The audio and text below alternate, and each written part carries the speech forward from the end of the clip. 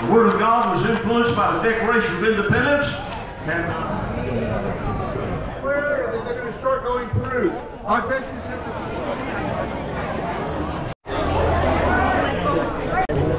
These are the kids. Yeah. It's pretty cool.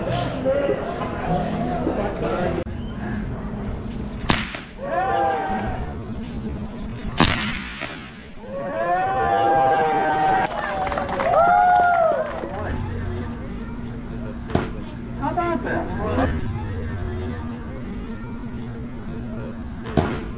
line up front. Right, the Pump Master 760.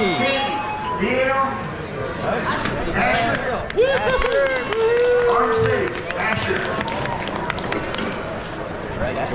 Spencer Donovan, Demary, Dylan Thomas, Popka, Dylan Thomas, Popka.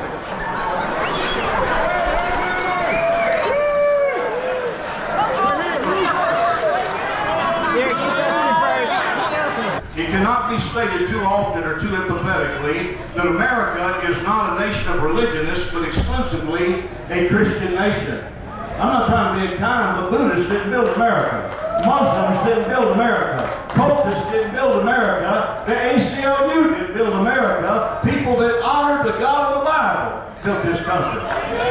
We have laws that a generation don't even know where they came from. The Word of God was influenced by the Declaration of Independence.